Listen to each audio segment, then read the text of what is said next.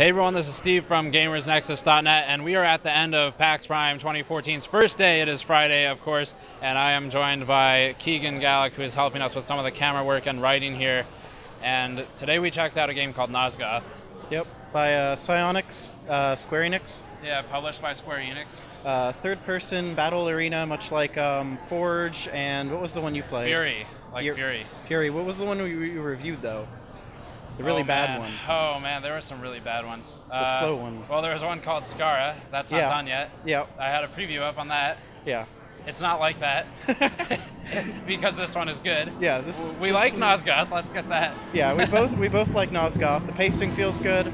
The combat feels pretty fluid. You play as two races: humans, vampires, and they have pretty distinct differences in their mechanics. The vampires are much quicker than the humans. Yeah, the vampires are quicker and they can scale the terrain. Humans can't scale; they can just run, kind of jog. Not very much to that. They shoot though, and they can tumble. They can tumble, yeah. They can also get pounced on by vampires. Yeah, That's well, no, they can tumble, so you just tumble aside. That was the problem I had actually. Was you as a human, you just tumble out of the side of everything and then shoot them, and they kind of die. Vampires, unless you really get on top of them, tackle them, do whatever, you're just not going to kill them fast enough unless they're very bad. It's kind of cool though, because the vampires can scale buildings and jump over things that the humans can't. Yeah. So it adds an element of verticality. The movement and the terrain feels great. I like that part a lot. You could scale things easily, but not too easily. You could move through things well, but the vampires, it really felt different. It set them apart, the fact that they could scale and the humans couldn't. And it feels well integrated.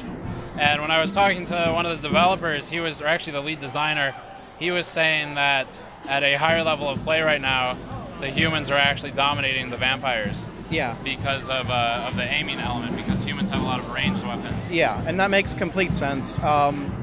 There were several fights that I felt like I should easily have lost, but I just didn't, because I could shoot them and then tumble. And even though they were faster, they couldn't really deal with the tumbling. If they can stop that somehow, maybe, but right now the tumbling is just, it's overpowered. And it is a free-to-play game. They're monetizing it by selling the usual skins and cosmetic upgrades. Yep. There's also convenience upgrades, and I think they call them side grades. Their official word is side grades. They don't want us to call them upgrades. Okay. Because it sounds like you're buying. It sounds like pay to win if you say upgrade. Yeah, you wouldn't want that. But it's an upgrade in the form of convenience normally.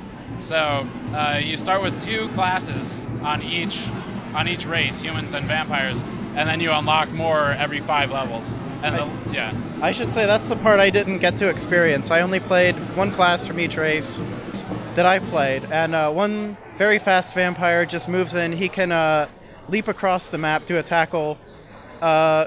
If you actually hit with that, it's fantastic, but usually I just use that to engage attacked. Yeah. The human I played was significantly better. Grenade launcher and a flamethrower and rolling, and that was it. That's all I needed. And the levels don't actually impact your power in the game. They're only for unlocking classes. So the game, everyone kind of has the same power level, and then it becomes more of a skill-based obstacle. So that is Nosgoth. Check the link in the description below for more coverage on that from the 2 of us, and we will see you all next time. Yep, thank you.